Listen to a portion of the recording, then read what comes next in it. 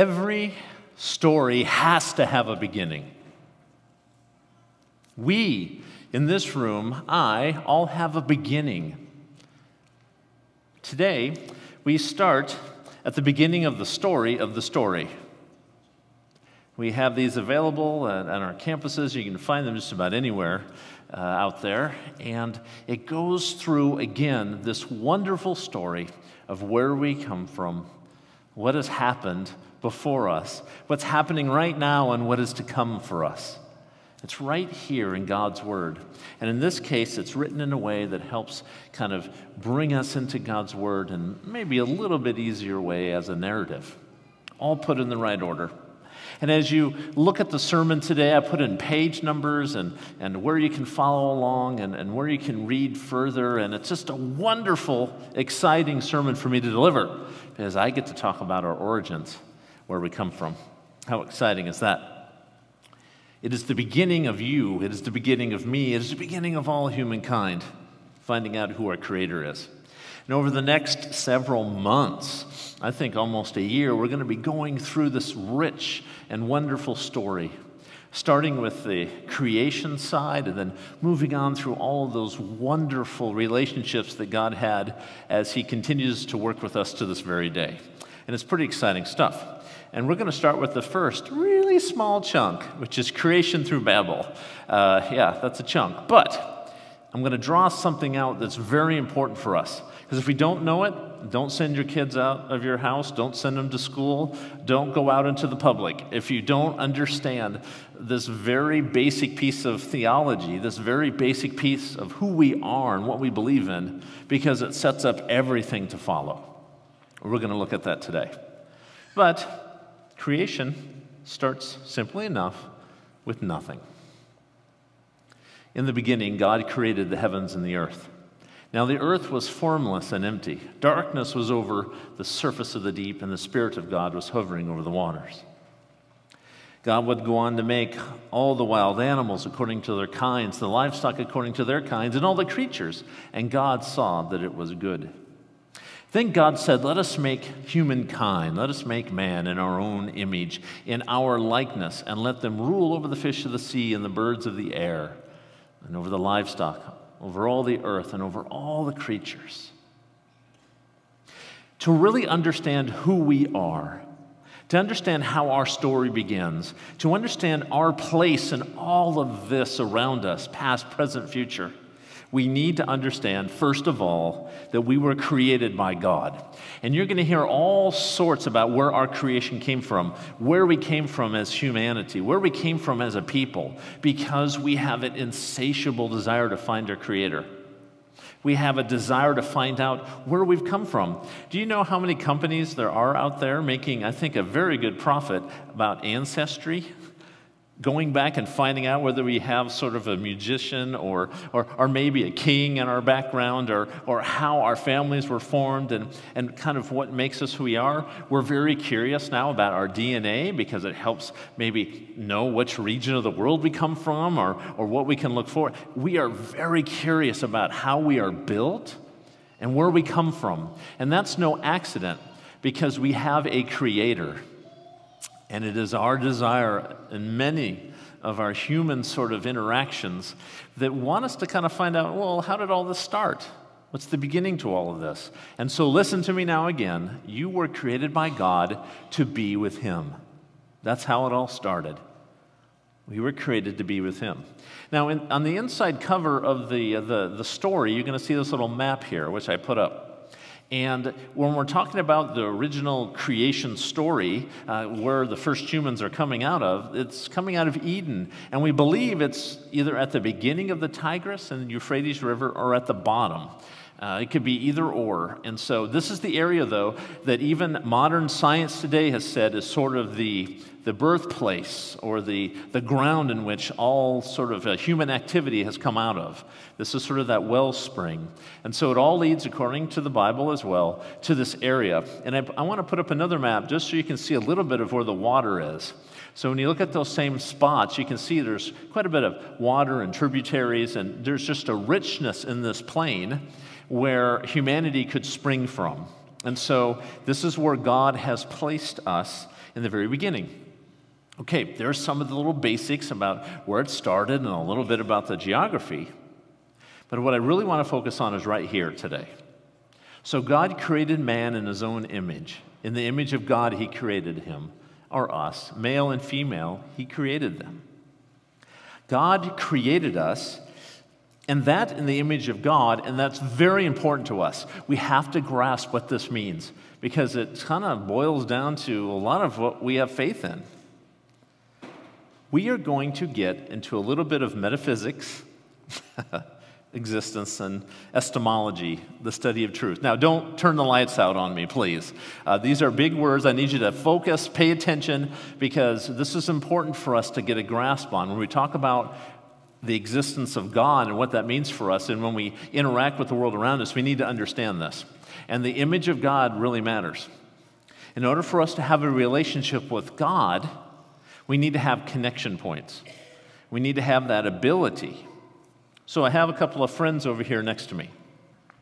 First is my pet rock. I tried to stick googly eyes on this rock, and they never would stick. Glue must have been made with something different when I was growing up, maybe lead or asbestos, but it just doesn't work. So I just had to draw it on the rock. So this is my pet rock. And I can have a relationship with a rock, I guess, or no. I mean, maybe if I found it in the ocean when I was at some beautiful island, I might have a connection with it. But can I really have a good relationship with a rock? Probably not, right? It has a smiley face, so he's happy with me. That's nice. Okay, I'm upping the game now. Can I have a relationship with my Sheltie? This is an exact replica of the dog I have at home. His name is Bear. And he's an awesome dog. And whether you know it or not, dogs are the only creatures in existence that want to be with man and please them. Okay? All the other animals could care less about humanity, and cats included. They would live on their own the next day. They don't care. Horses, they don't care. The only animals that actually want to please us are dogs. And they're really cool, and my dog loves me, I think, and we get along, and I love my dog. But what kind of a relationship can I have with a dog? A deep one, sure, but it's kind of surface level, I guess. So if I want to have a strong relationship, I need to have more than just that. And God, building us, creating you to be with him, gave you pieces of himself so that you could know God, so that you could know God deeply. How amazing is that you are that precious to our Lord? We needed that, right? Well, then I met my wife. I've had a dog, I've had a pet rock, but then I met my wife. And when you're around someone that closely for so long, and you have friends, you don't have to have a wife to have this type of relationship. When you're around another human being for a while, like my wife, always next to each other, getting to know each other, where all it takes is an imperceptible adjustment of the cuff to know that I'm feeling bad or I need something. You begin to understand what depth of relationship is, what that means to connect, what that means to talk, what that means to have common points that you can deeply get to know someone else and have that strong relationship with. And if God wants that for us, he needed to give us something special.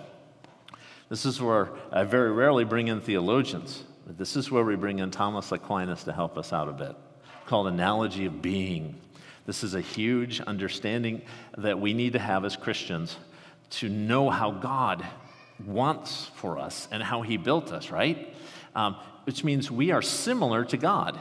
We have different qualities of God, though not at the same level. They're a pale shadow, but we have these qualities that separate humanity from everything else in creation for the one reason of relationship. So let me give you an example, or several.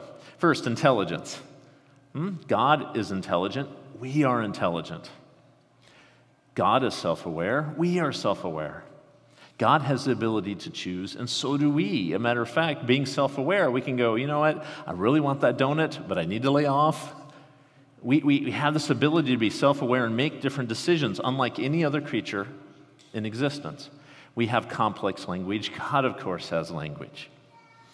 God is creative. As a matter of fact, I think God is at his best when he's creating. He does it all the time. We can be creative. We have that capacity. We have the capacity to see beauty and appreciate the beauty of the world around us and the things that show up to us. So does God as he paints in beauty. We have the capacity for hope and perseverance and joy. We can love, give, experience love. God can do all of these and more. And he put that inside of you for the singular reason that we would know him, that we could talk with him, that we could experience God in our life and have that relationship. Isn't that incredibly important to know? This is what you were built for. Now, this is a far cry from those who would say that God created the universe and then walked away. Sitting behind some big desk playing solitaire, I don't know what he does, right? If that's the God that you think is out there. No, this is a God who built you to spend time with him, to spend time with each other. And the further you are away from that mark, the more we suffer, the more we go awry, the more our life spirals. Because we were built to be with him. We were built to have this relationship. From the very beginning, Father, Son, Holy Spirit, the Spirit over the waters, let us make him in the image. Us, Father, Son, and Holy Spirit. Isn't that cool? God did this to be in a perfect relationship with him. If you want to understand your story, if you want to understand your place, then this is it. Because I'm telling you right now, any horizontal relationship you have in your life, friends, family, is affected by your vertical relationship with God, without a doubt. And I've talked about this before because it's a great example. I try and avoid telling people I'm a pastor at first, because they find out I'm a pastor, they treat me like their relationship with God is. If they're standoffish with God and they don't have a good relationship, as soon as they find out I'm a pastor, they kind of quickly move away from me. Until they get to know me better. I'm just people's. But I represent God to them, and so whatever their relationship is, how they treat me. And then eventually people end up confessing everything to me and all sorts after they get to know me, and I get to see this relationship.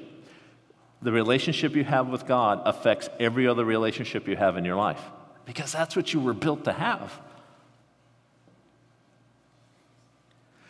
So God created man in his own image, male and female, he created them. And God blessed them and said to them, be fruitful and increase in number. Fill the earth and subdue it. God is speaking to Adam and Eve. He's speaking. He's not far away. He's speaking. He's engaging. Wouldn't that be great today? There are times I would like, just come on down and tell me what to do. Like, just put an image there and show me. And God has done that many times in history. It hasn't worked so well. It's just, look at that image. This is a loving God who wants interaction with us. God did not just create us, he's interacting with us because he wants a relationship. And if you want a relationship, you have to engage. You have to spend time. You have to talk. And that's what he built us to do. Look at the rest. Lord God took man and put him in. Oh, by the way, I have people ask me a lot of times in men's studies, was work before or after the fall? That we had to go to work. Was that before or after the fall? Here's your answer. It was before.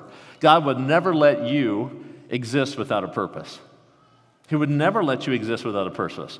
Everyone in this room, if you're heading off to college, if you're going through school, if you're just starting out, listen to me right now. You have a purpose, and God is building you in every avenue of your life to live that out.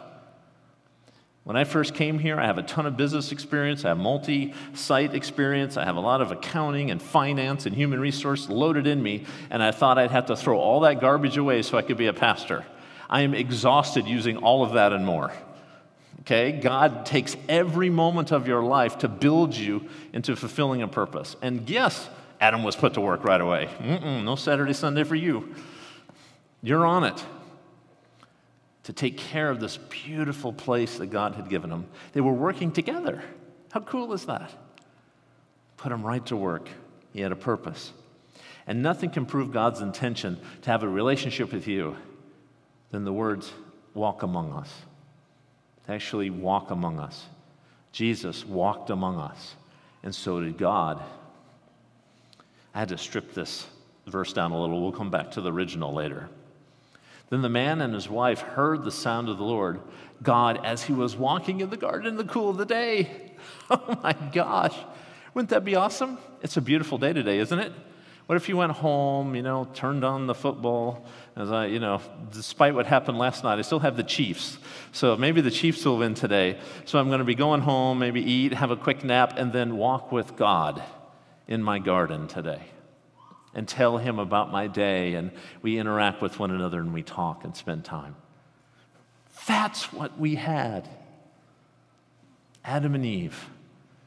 Isn't that amazing? The very presence of God. This is an intimate, this is a close God. This is one that built you to have a relationship with him. Never forget that. Never forget that. That gives you incredible meaning and purpose. You were meant to live in a perfect place, in a perfect relationship with God. And he was delivering. Oh, yes. I can stop here if you want. It doesn't answer the full question of why your life is the way it is now,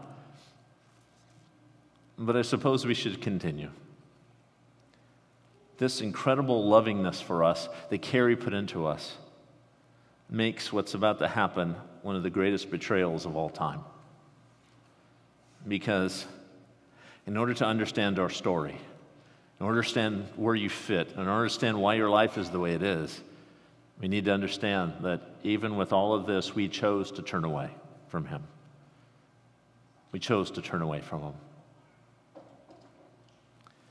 We'll deal through this quickly. And the Lord God commanded the man, "You are free to eat from any tree in the garden, but you must not eat from the tree of the knowledge of good and evil. For when you eat of it, you will surely die." God said that. Did everyone hear it? God said this. Here it goes. He said it. Later. Now the serpent was more crafty than any of the wild animals the Lord God had made. He said to the woman, "Did God really say?" Now if you want to know why the serpent was there and why in the world the tree was there, I wish I could get into everything today. I cannot. But we invite you on Wednesday to come back on 6 o'clock hour and spend some time with Pastor Jonathan. There's a sheet on your way out, and it's available on our website to talk about the first chapter and prepare you for chapter 2 as you go, and lots of great resources for you. But anyway, the serpent is here, and he said the most haunting phrase that still dogs humankind to this day and will. Did God really say? Did God really say he loved you? I mean, did he look you in the eye and say he loved you? Did God really say Jesus died for you? Did God really say you have a future? Did God really say he'd take care of you? Did God really say the church should do this or that? Did God really say? I know this conversation happened because I am fighting this phrase to this very day. Did God really say that?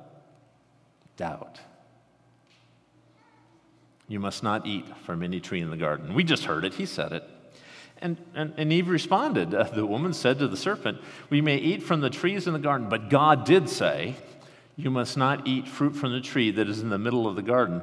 You must not touch it or you will die." It was close.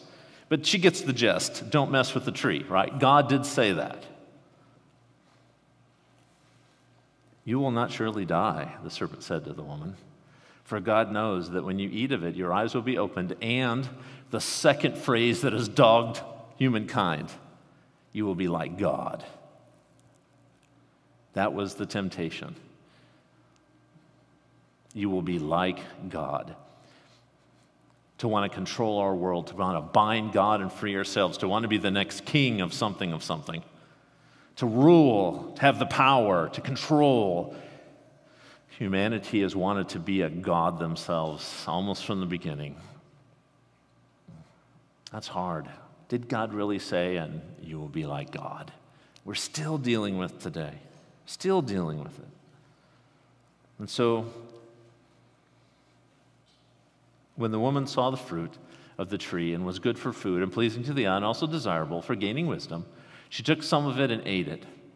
She also gave some to her husband, who, by the way, was standing right next to her, probably talking back and forth, navigating all of this. And of course, he ate it as well. He's right there. This is what really hurts us, okay?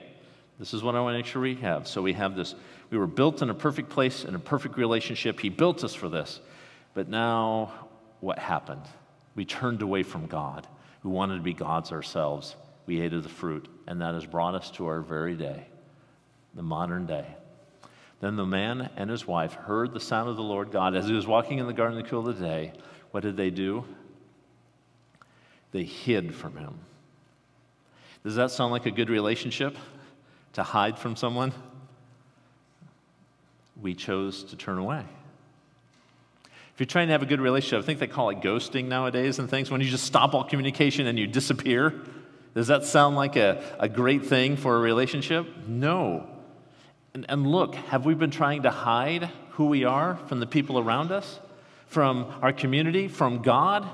You can see little parts of me. I'm going to make a created image of me. You're going to think of me that way. From that very beginning, we have separated that full relationship before God, and now we are struggling as people. See this book? If this was the Bible, this is how many pages it talks about perfectness with God and relationship. You know what the rest of this is covered? You know what the rest of this stuff talks about? God trying to recover the relationship.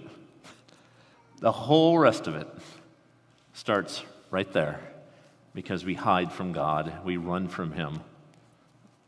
The relationship is broken. After this, do you want to be a God? All right, good luck. You know what? First thing I'm going to do is give you some kids. Good luck with that. You'll know what it means to love someone who doesn't listen to you. Good luck. So he sent them out, and he goes, here you go. You want to be a God? You can start here. And you're going to need a lot of help from me, so I'm not going to abandon you, but good luck with that. He banished them from the Garden of Eden to work the ground for which they've been taken. I can't say like the impact of what happened to women over the years, but I can tell you what happened to me, because every time I go outside to do anything, creation fights me. Masonry, painting, woodwork, working in the garden. Creation fights me everywhere I go. Work wasn't the curse, labor was the curse, right?